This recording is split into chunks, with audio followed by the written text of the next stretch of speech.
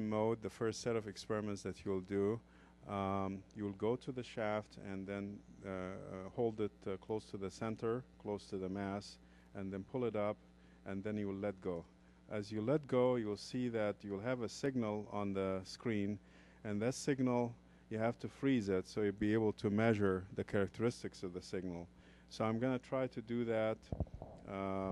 If I can, I'm going to just have to put down the mic, and then you will be able, I'm going to do with one hand, pull it down, and then on the other hand, there is a run control that will freeze the signal. This is run stop. So I'm going to have to push that so I can get a signal on the screen. So hang in there.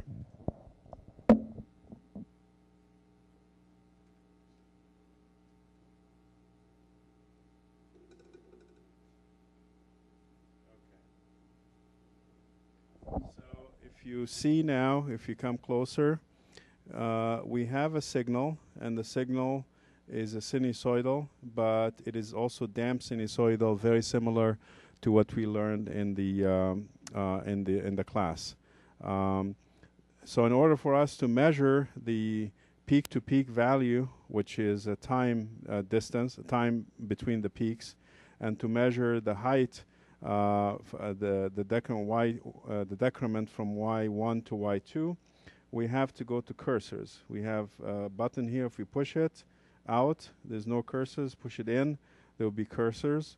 And we're going to select the cursor X first. And X, it gives you ability to do X1 and X2. So if we do X1, for example, then we, as we move X1, we center it to the peak. It gives us X1 equals minus 131.2 milliseconds. That's what relative to our reference. The center is a reference. And then I can push X2, and X2 will bring in the second cursor, which is way to the right. So the second cursor, I'm going to just move it all the way to the second peak, and this is right at the second peak.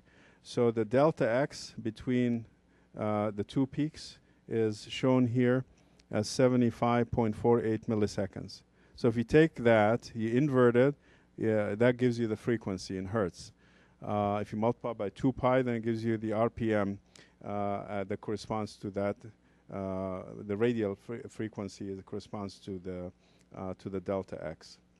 So to measure now the height, the first height, then I have to go to the Y cursor. And the Y cursor is the same dial up here, the sticky dial. Then I'm going to move up the cursor. It goes up to the first height. This is Y1. And then it's, well, it is shown here. Let me just make sure that it is Y1. So Y1 is 875 millivolts. Then I go to Y2 and bring in the second cursor to go to the second peak. And the second peak is right here, is 734 millivolt. So the delta Y is the Y. We just take Y1 over Y2. That would give us a decrement. But obviously, this signal is not so good because you don't have sharp decrease between the peaks, so the sensitivity is not going to be high. So in your experiment, you have to make sure that you have enough sensitivity to have quite a bit of decrease between Y1 and Y2 to get a good measure of the damping coefficient. So right now we just did one experiment, and we are ready to unfreeze this. So we push it here, so it is unfrozen. And this is the datum here for the voltage again, and we could do a vibration experiment. So we're going to try to turn on the speed controller to attain close to the resonant frequency, and we have to do that slowly.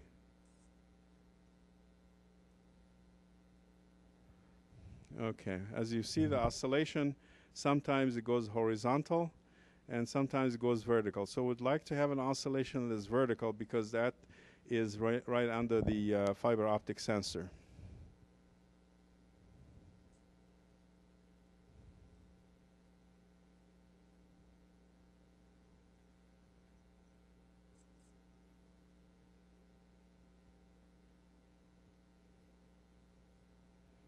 Yeah, so if you look at the oscillation, it is vertical, but it also has kind of a sideway wobbling. So this is still not the best type of oscillation. I think you can play with it to get it nearly vertical for maximum sensitivity. So I'm going to take that one and show you what happens. So you see now the time signal. You have a lot of noise on it. You can just filter that data a little bit. We're using the filter, but to get a clean signal. But at any rate, if you have a signal like this, then what you need to do is you can do on it two things, either time analysis or Fourier analysis. So in the time analysis, it is already set like here. And again, you actually use the cursors. So you have the cursor is here, and you select X. And but before you do that, you have to freeze the signal. So you have a frozen signal, and you select your X, and you move the cursor to get the first peak, and you select X2, and so on, just exactly like we did. And then you can measure the heights with the second cursor. So that's a time analysis. The second mode that we have is an FFT. So the FFT gives you the frequency spectrum. So to get to the frequency spectrum, we call it the math mode. So there's a little display button here that's called that has the word math on it. So if you push that, it gives you another spectrum that has more clarity, sharper in the background.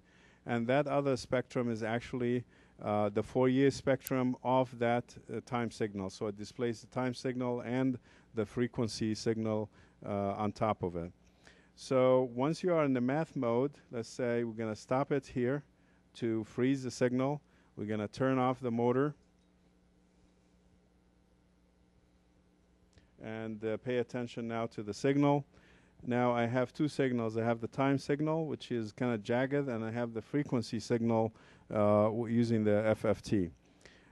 If I go to the settings for the FFT, then it shows me how to control the location of that spectrum. So there's a span and there's a center. And if you push the span, it's now, we try to make it to close to 200 hertz. Could be 500 or 200, whatever makes the Fourier spectrum visible to you and easier to interpret. And the center also here, this is set at about 100 hertz. So we have now set the span, which is the full span of the frequency range, because we're expecting frequencies of 10 hertz to 20 hertz in that range. So if we set it to 200 hertz, that's good enough. And the center is 100 hertz. This is where we do our measurement. So we've done that from the source. And this is source number 1. So we just keep it as source number 1 here, because that's what we are actually analyzing. There's another button here called the More for FFT. So if you push it, you can control the scale of the FFT spectrum. So by changing the scale, as you can see here, I can change the scale. You have more frequencies coming in, and the offset will move the entire frequency spectrum up and down. So that will be 2 additional possibilities for you to control where you want to see the FFT. Once this is done, then you can go to the acquire mode. And the acquire mode, you make sure that you are in the normal mode, and then you are averaging with, say, 8 points. So it's an 8-point or 16-point average. And now you're ready to do your measurements. So you go to the cursors, and the cursors, again, will allow you to locate the peaks on the FFT spectrum. Right now, the FFT spectrum is very complicated because we just finished the experiment and we don't have good data. But once you do very good oscillations about the natural frequency, the spectrum is going to be clean, and you'll be able to measure the resonant frequency with the FFT method. And that's basically it for the experiment.